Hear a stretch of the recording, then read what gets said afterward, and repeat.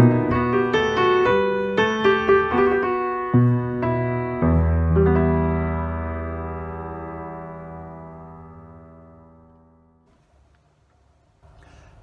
morning and welcome to Midweek with Mumbles Music Ministry. We began with what may have been the first cuckoo you've heard this spring. That was Le Cuckoo, played by Phil, written by Claude Ducan. We continue our path in Lent by thinking of the Lord's Prayer together. Our Father who art in heaven, hallowed be thy name. Thy kingdom come. Thy will be done on earth as it is in heaven. Give us this day our daily bread. And today we think of, and forgive us our trespasses as we forgive those who trespass against us. In a very similar way, as we thought about a couple of weeks ago, you can, to a great extent, emasculate Jesus's prayer by splitting it up into short little clauses and thereby making complete nonsense of it. Thy kingdom come, thy will be done, on earth as it is in heaven. And in a similar way, we can lose the meaning of what Jesus says in the part of the prayer we're looking at today if we split it up. Forgive us our trespasses as we forgive those who trespass against us. Jesus is very clear that the pathway that his disciples have to follow is the realization that they need to be forgiven, that they are far from perfect, but as well the realization that with God there is forgiveness. There is the possibility of change. But with it comes also the responsibility and the difficulty. If you want, it's actually in many ways the cost of Christianity, the real cost of realizing that just as we need forgiveness, we should come to realize that others need to be forgiven too. And that just as we want and rejoice that God is shown to us as a loving, forgiving God, so too we are called to be people with forgiving hearts.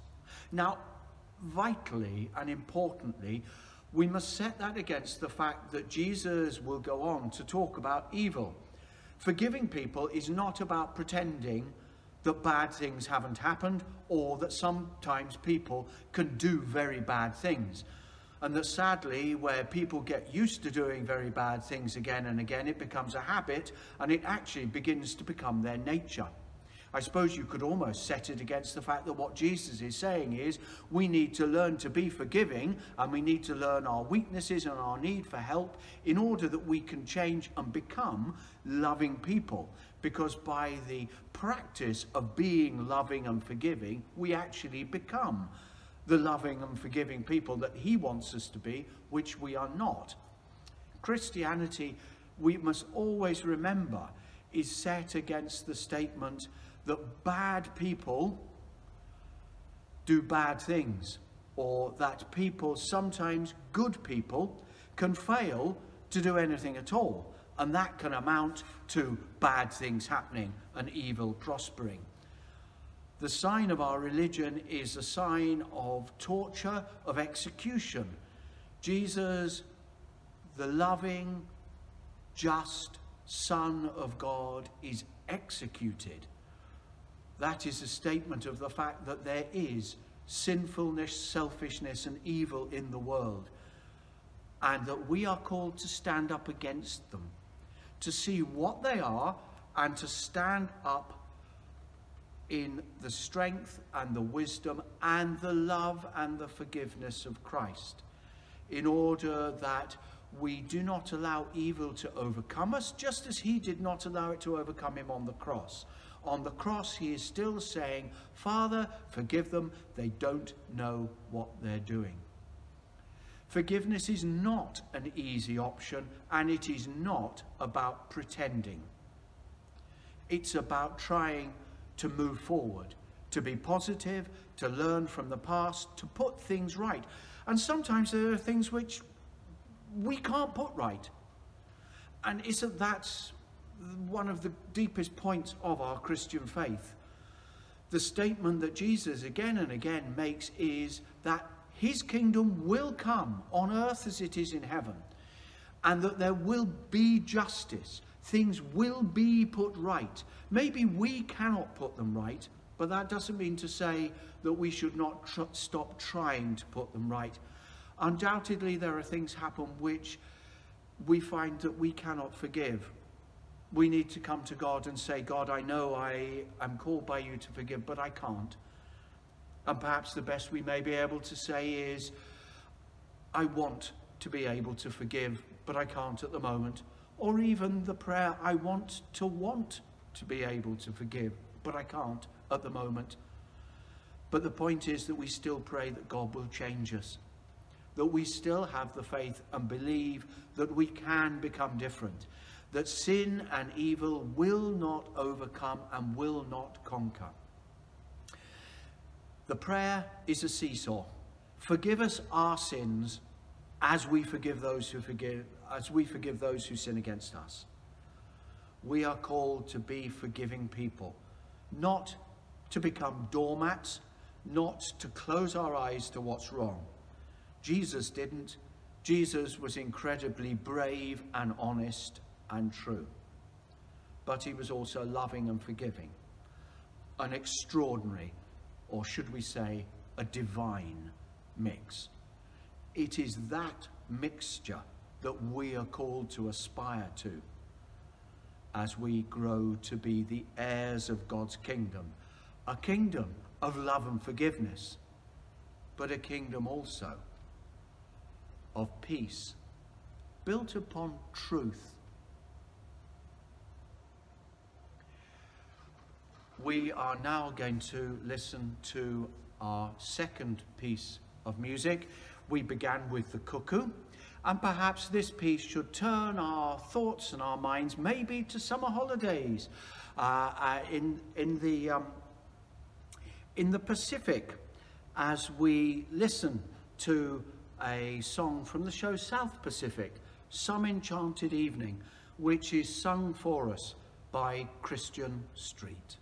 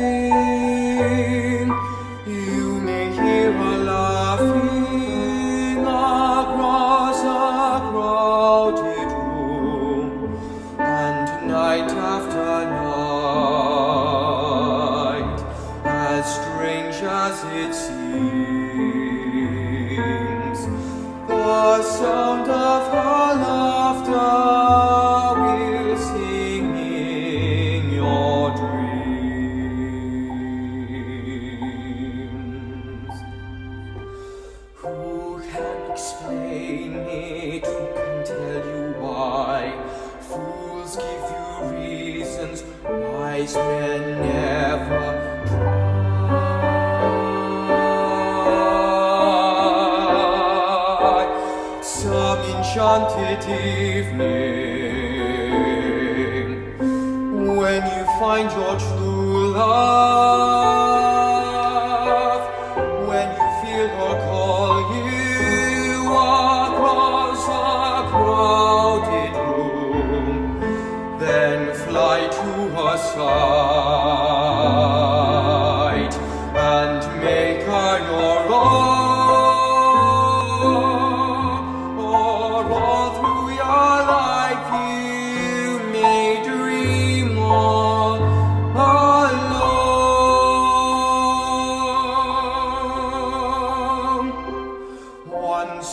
have found her, never let her go.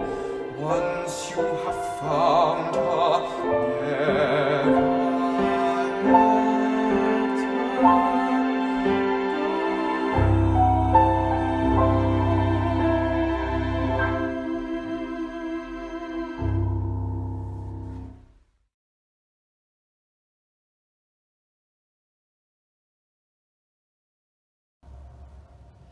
Shall we pray about these things?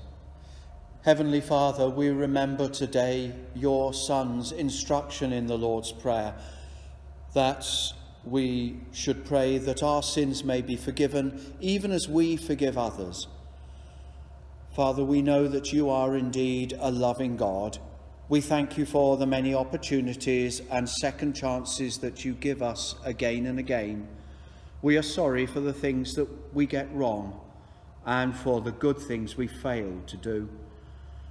Help us also to learn to forgive others, to be brave and truthful and honest, but to be of an open and forgiving spirit, that even as we pray that we may be forgiven and changed and made the people that you created us to be, that we may be part of you enabling others to blossom and flourish and become your children, even as we are. And the blessing of Almighty God, the Father, the Son, and the Holy Spirit, be upon you, your homes, and those you love, and those you find hard to love, today and always. Amen.